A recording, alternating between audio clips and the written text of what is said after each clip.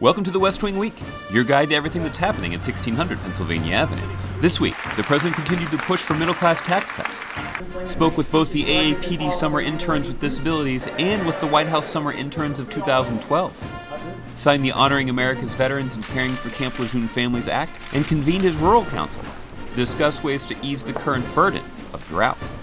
That's August 3rd to August 9th, or We Have a Moral Sacred Duty. We have a moral sacred duty towards our men and women in uniform. They protect our freedom, and it's our obligation to do right by them. On Friday, the president invited a group of Americans who had written into whitehouse.gov to share their reasons for why it's so important for Congress to extend tax cuts for the middle class. The people standing behind me should not have to pay more just so the wealthiest Americans can pay less. That's not just top-down economics, that's upside-down economics. We say we all agree on extending tax cuts for middle-class families. The House says it agrees. The Senate has already shown that it agrees. And I certainly agree. So let's at least work on what we agree on. Let's keep taxes low for 98% of Americans. Let's keep taxes low for the 97% of small business owners. If Congress sends me a clean bill extending the tax cuts on the first $250,000 of every family's income, I will sign it right away. And I will sign it right away.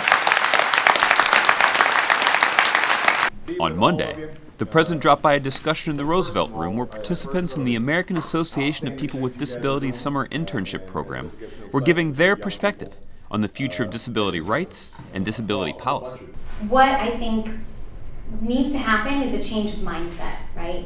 That disability is a part of the beauty of the diversity of this country. One of the issues that we're facing as advocates with developmental disabilities is that people often overlook us when they're trying to find allies in policymaking. But then when it comes to disability, people tend to forget that it's the people with disabilities that have the most authentic perspective and the best understanding of how things will influence us. I care deeply about this. I think we have made progress. I think we can make more. All of you had terrific suggestions. I'm going to tell you, I think maybe one of the most powerful suggestions was Zoe's point, which is self-advocacy. You guys don't need anybody feeling sorry for you. What you need is people listening to you and making sure that every time we make decisions that have potential impact on your lives, that you're heard.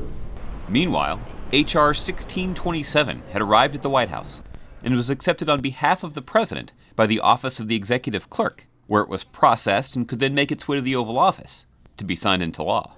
This particular legislation, the Honoring America's Veterans and Caring for Camp Lejeune Families Act of 2012, provides additional health care, housing, and educational services to veterans and their families.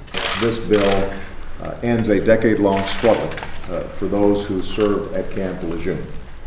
Some of the veterans and their families who were based in Camp Lejeune in the years when the water was contaminated will now have access to expanded medical care. With that, I'm going to sign the bill. There you go. Congratulations, everybody. Good work. The president then addressed the tragedy of the shootings that had taken place on Sunday in Oak Creek, Wisconsin. In this country, regardless of what we look like, where we come from, who we worship, we are all one people, and we look after one another, and we respect one another. On Tuesday, the president visited with the 147 White House Summer Interns and D.C. scholars and took some of their questions. You had to give up so much to take the position that you've taken. Do you ever think about how much you had to give up? The most important thing is figuring out what it is that is really important to you. What do you really care about? And then you should anticipate that you'll have to make some sacrifices.